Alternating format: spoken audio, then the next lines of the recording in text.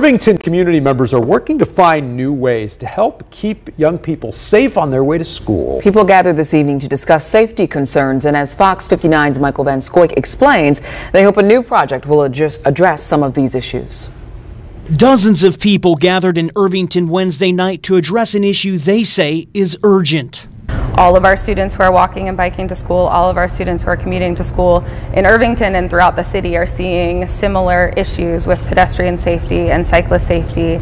Michelle Pleasant lives in Irvington. She says the need for safety changes is a big problem, but community members have to start somewhere.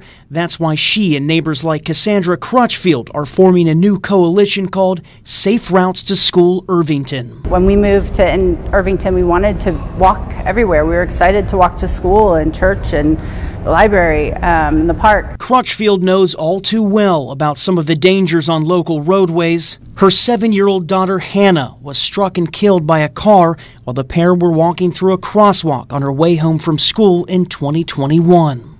What happened to Hannah was devastating for our family, obviously. Last February, this playground was dedicated in Hannah's memory, and her mother Cassandra says this new project is just another way to help keep Hannah's memory alive.